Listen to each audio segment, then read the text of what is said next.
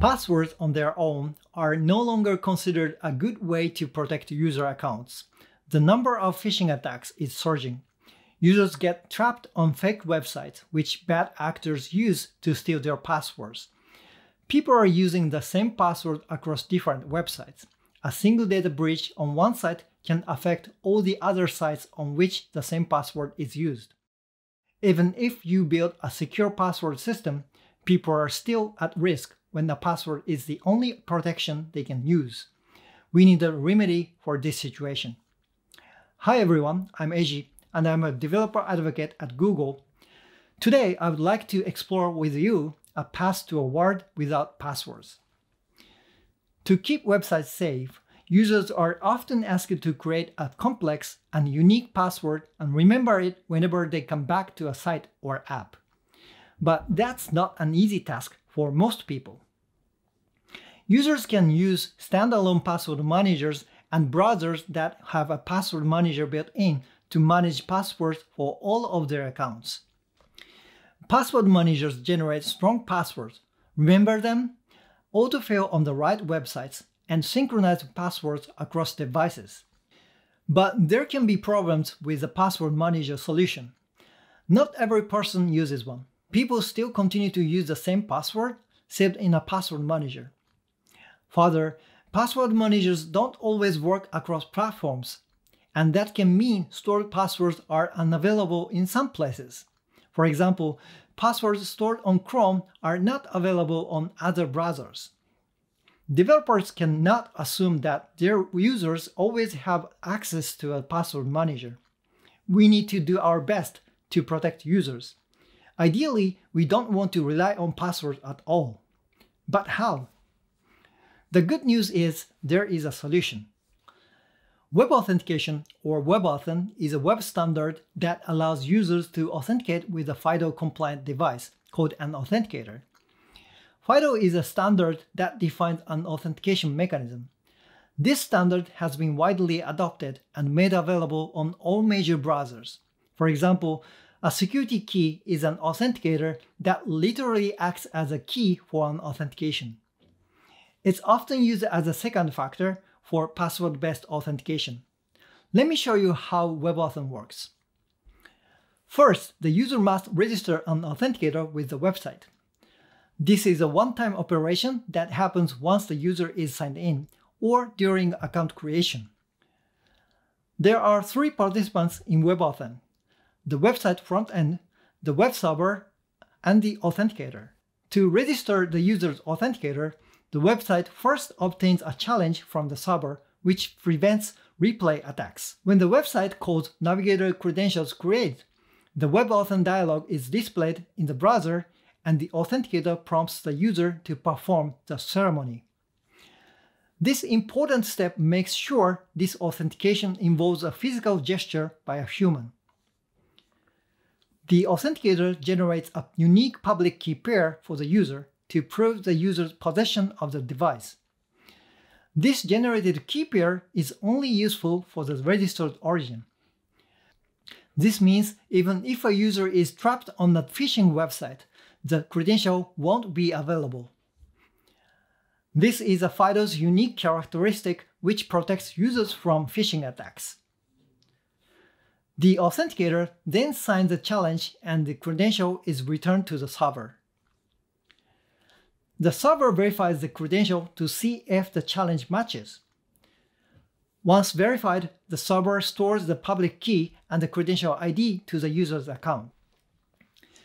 The next time the website needs to authenticate the user, the website obtains a challenge and a list of credential IDs that can potentially authenticate the user, as a user may have generated several credentials for that website.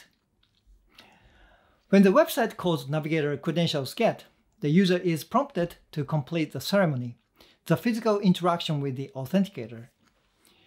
Once completed, the authenticator will sign the challenge and return the signature. Finally, the server verifies the signature with the public key. The user has been successfully authenticated. Security keys are an excellent choice for high-risk accounts or in enterprise settings. Carrying an additional device is warranted and easier to mandate in those use cases. However, this does not scale well to general consumer users. In fact, many users already own other authenticators. They are FIDO compliant and built into smartphones and computers. We call them platform authenticators. Platform authenticators usually integrate with a biometric sensor such as a fingerprint sensor or a camera with facial recognition.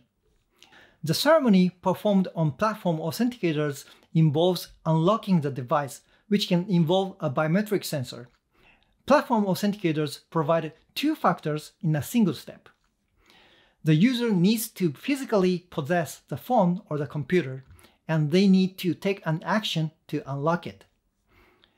To use a platform authenticator with WebAuthn, specify the authenticator attachment as platform and user verification as required on registration. The rest of the code and action is identical to the previous example. Since platform authenticators can verify user identity quickly, it's suitable for a sensitive operation such as making a payment or changing a password. Platform authenticators sound like a great solution to enable passwordless login, but there are a couple of challenges. In the current FIDO implementation, to authenticate a user, you need a list of credential IDs, which requires that you know who the user is first. This leads to a suboptimal experience where we need to ask the user to provide their username before authenticating. Also, because platform authenticators are built into the device, they can only be used on the same device. Users may have to register multiple platform authenticators with their account to use multiple devices. Every time the user switches to a new device, they have to register its platform authenticator again. This means the website needs to keep an account recovery process available, a process which can lead to phishing attacks. This is a major blocker for eliminating passwords. To solve the username challenge, you can use discoverable credentials. With discoverable credentials, users choose an account provided by the device's operating system and authenticate locally to sign in, skipping username entry. This is made possible because an authenticator can remember the user account as a discoverable credential.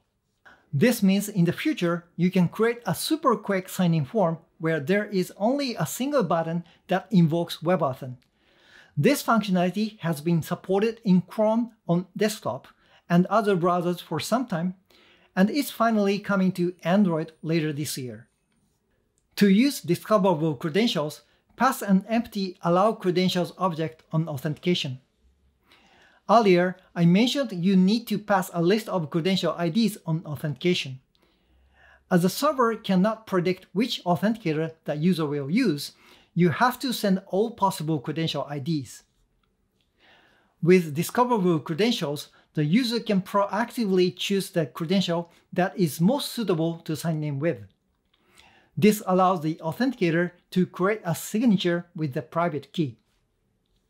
To resolve the second challenge, FIDO credentials remaining on the same device, we have an exciting new feature called passkeys. You can consider passkeys a replacement for passwords, but they are FIDO credentials under the hood.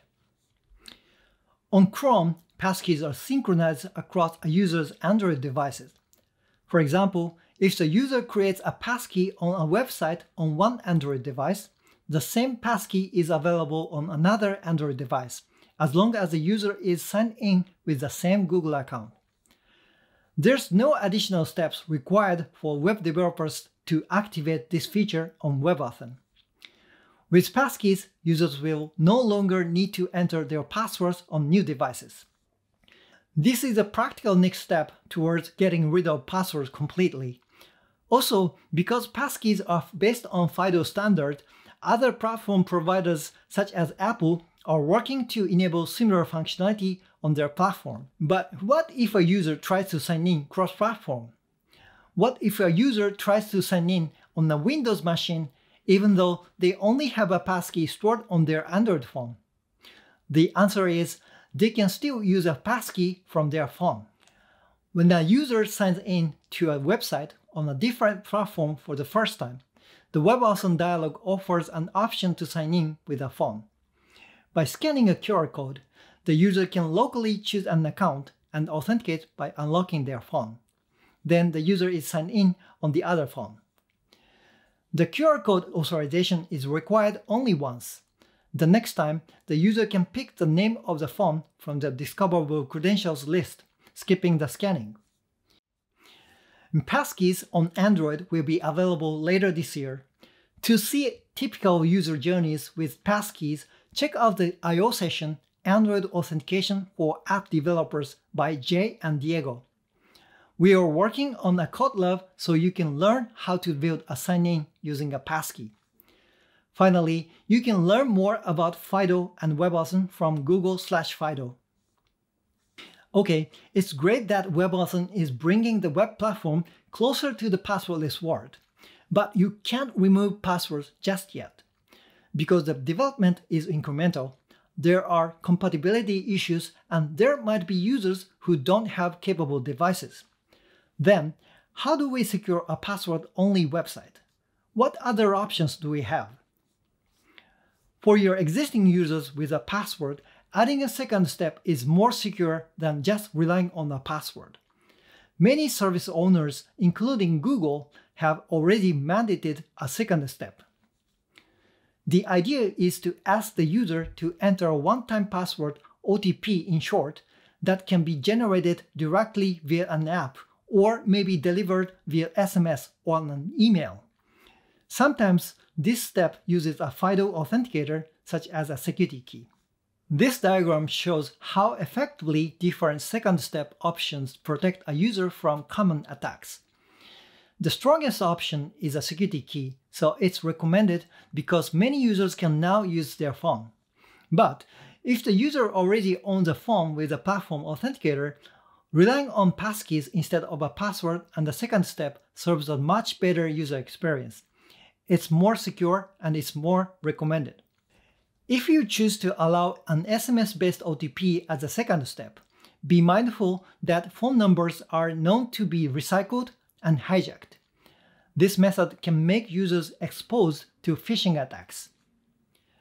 You can use WebOTP API on Chrome and autocomplete one-time code on Safari to optimize the user experience. The service provider sends specially formatted SMS messages which tell the APIs to provide the OTP for the user. This means the user doesn't have to leave your website to enter the OTP. Also, because the message includes the target origin, this method won't work when the user is on a phishing website. Both WebOTP API and autocomplete one-time code work on desktop and on mobile. Previously, I gave a talk about how to optimize SMS OTP forms. You can watch the video to learn more about SMS OTP forms best practices. Another secure authentication option without adding a new password is identity federation, which consists of standard protocols such as OpenID Connect, OAuth, or SAML. With identity federation, a relying party or RP can delegate its authentication mechanism for user sign-in to an identity provider or IDP. The IDP provides an authentication mechanism to a third party. For example, a lot of you must have signed into Google I/O's website using your Google account. That is exactly how identity federation works. Identity federation is great for users who don't want to create and remember a new password. But some people may be concerned that IDPs can learn which RPs that user visits, or they wonder if its third-party cookie can be used for tracking.